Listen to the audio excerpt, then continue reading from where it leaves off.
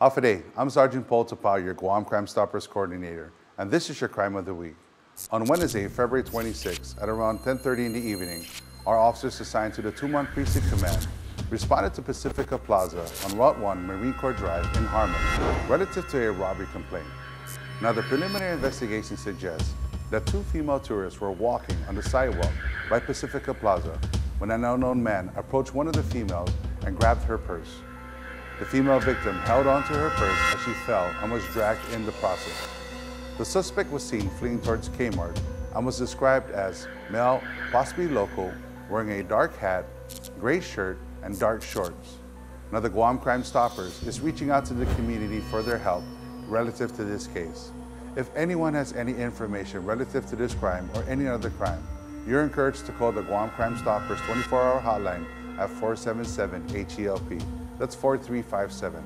Or submit a tip online at guam.crimestoppersweb.com.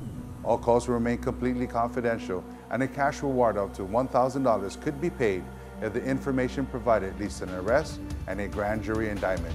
Your call does make a difference.